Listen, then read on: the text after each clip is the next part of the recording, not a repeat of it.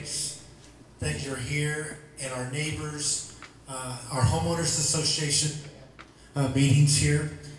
We are a full service agency, and typically every day we have seniors, so it's really important to all the seniors that come here, and many are not residents of Converse, but they are impacted by everything that goes on in the city. I've lived here since '83, so I've got longevity and gray hair and weight to prove it. I raised $1.3 million to run this facility, and that's through government grants, foundations, corporate grants, business grants. I am very pro-business. I am pro-growth. I appreciate the addition of new residents because it brings in tax dollars. I expect that our mayor should be in the position to bring good light to our city so that we are able to bring the businesses in, for me to get the grants that I need, for me to have the support from the neighbors. So I look to our leaders up there to be the spotlight and the image that helps us all to be successful. And for the youth and the people that live here, that they feel safe, that they can drive down the street and get the service or whatever they want to buy without having to go into San Antonio or New Braunfels, or the health care and all of those things that make the quality of life.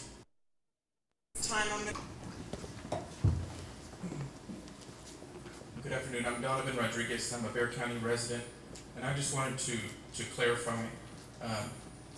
I'm a young professional, I have a young family, and we're outside of Converse, but looking forward to moving in Converse. There was a comment made of Katrina people. Again, as being a young professional, I am of a lower income bracket, and not from Katrina or anything, but you know, a younger family.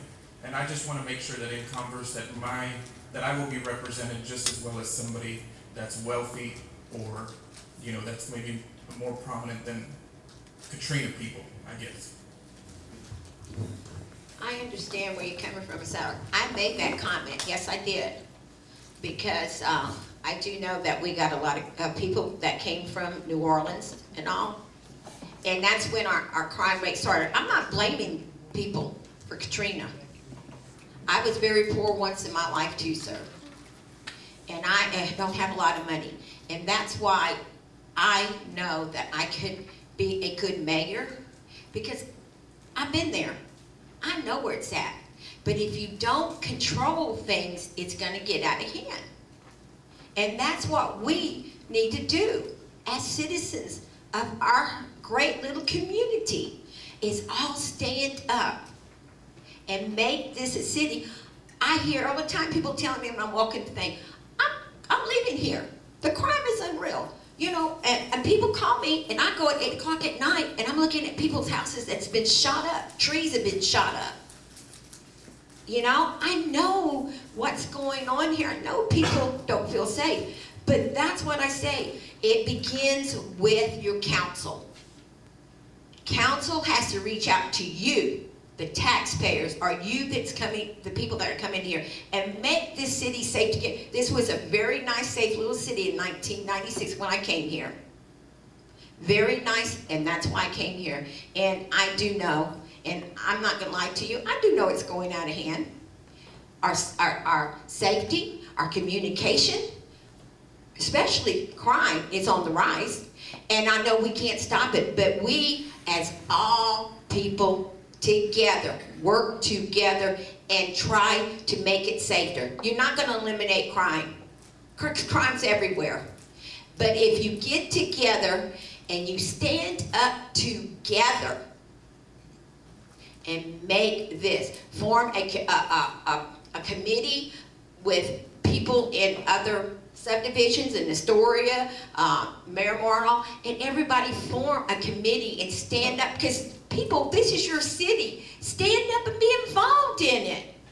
This is your city. You can sit here and tell me that you're scared, but if you do not stand up and you do not go vote, it is not going to change, because it's community involvement and council involvement.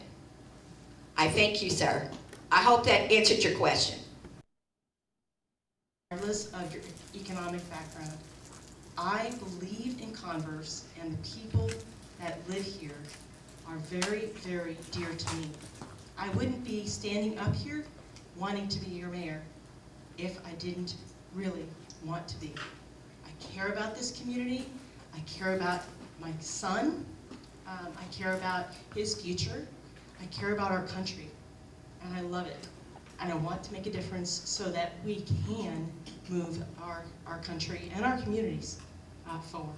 So I just want to say thank you again for coming. Your point is made relevant. We all have a part to play, and I just want to say thanks for coming out. Thank you. Okay, can y'all hear me?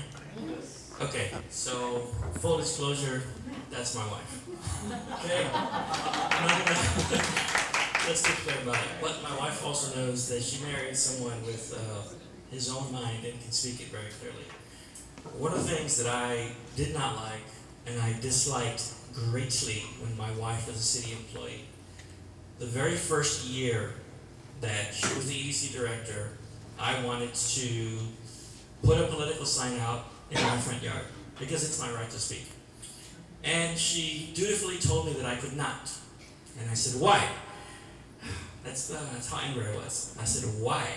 And she's like, because you're going to get me fired. And I looked at her and I was like, I'm confused. You spoke words that don't make sense to me. And she essentially said, city employees cannot participate in the political process. And I said, sure, but I'm not endorsing anyone for city council. It's a national election. It just doesn't matter. Short and long of it is, even though I am a private citizen and I have the right to speak because I was her spouse, still am, I couldn't do anything about it either because it could be visited upon her and she would get in trouble at work. And as I understand, it's still the case today.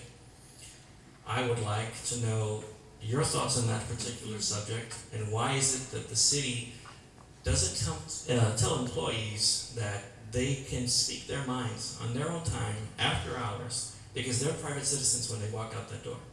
I did not like it, and I still do not like it. I think it is very inappropriate.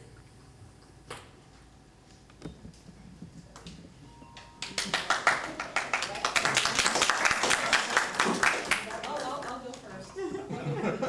Full disclosure, okay? Full disclosure. Let's just tell the joke. First of all, full disclosure, my husband and my son are great supporters of me and Converse. We love this community. We wouldn't be here if we didn't. He passionately told me to run for council. It's his fault. And he passionately told me to run for mayor. It's his fault. But I don't want to blame anyone. The charter is written in such a way that city employees cannot advocate or endorse a local elected official. They just can't. It would seem to me, consistent with the Constitution, that should be changed, in my opinion, my humble opinion. Not because I'm up here, not because I'm a former city employee, but just because it's our right as citizens of this great country to endorse whomever we choose. So it breaks my heart, really, for what it's worth, Emilio, as you know, to not be able to endorse, having been a city employee for many years, to be able to endorse a local elected official simply because I would lose my livelihood. So I think it's a shame. I really do. I know you know that.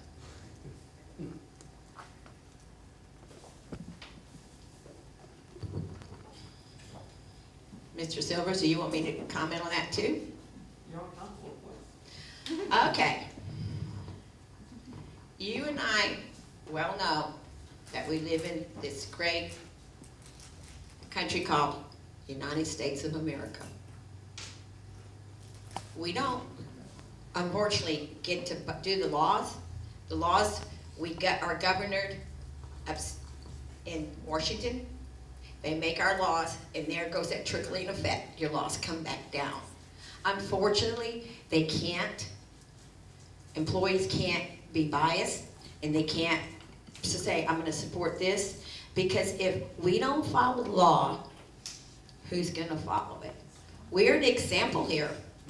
We sitting up here, myself and Councilwoman Silvas and Councilwoman Sean Russell. Oh, I got okay. But, and we as council have to know the law and make sure we don't step over the law, because it begins with us.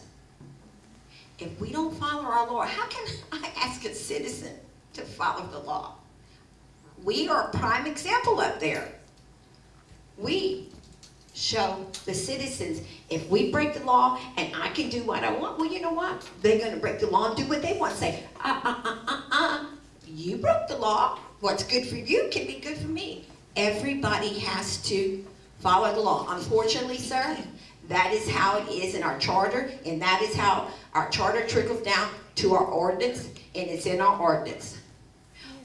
These laws were written long before I came here, long before you came here. And we have to follow the law, because we are an example up here. And unfortunately, sometimes it doesn't help, but we have to go by the law. Because we would go back into the Western time. Let's get my gun and shoot you. I don't like you. You're gone. I don't have to worry. You ain't gonna get me, but you can't live that way. It's not back then. We are 2019. We have come a long way. And unfortunately, crime is rapid in our USA. You know, lots of things are, what do you call it, where they get these children and these women, trafficking. So the law, we have to go by the law, because if we don't follow it, there ain't nobody else going to. That's what it all trickles down to. And like I said, unfortunately, we have to set a law and we have to live by the law. But we as the citizens can still stand up, because you've got, number one, the Constitution, the freedom to speak. We have another question here. I didn't forget about you. I'm coming, okay? I want to give people who haven't asked a chance. I'm Larry Everman. A lot of y'all know me. I'm the president of the Northampton HOA. I know you mentioned Northampton. We've been, with Converse now almost 2 years, and that was the best thing. So I know you were against annexation, but that's not my question, no. It's probably more of a comment. I really think some of the ordinances that are on the book needs to be looked at too. And I'll give you 2 examples. Being with the HOA in Northampton, and even if I wasn't, I would be concerned about this. I'm also a recent graduate of the Converse Citizens Police Academy, so I did a ride-along with one of our officers. Several times during the ride-along, I saw people on the phone, and I asked him, why are we letting him get by or her get by? He says, we have been told not to enforce that. So I don't know, and I said, who told you this? I don't know if he didn't want to elaborate. He just said that, I don't honestly know. The other one I see, and it's a big time thing in Northampton, we have 6 residents in Northampton that I guess drive cabs. Well, on weekends, they park them in the driveway. I mean, common sense would say, just the sheer weight of that is going to cave that driveway in. And we're also getting our streets redone, and we don't want the streets torn up either. I've spoken with Odie Martinez, on a couple occasions, and she said that they can, if they're in the road, that's against the law. but they're allowed to park in the driveway. That doesn't make any sense either. So those are two ordinances I think needs to be looked at. I'm sure there's other ordinances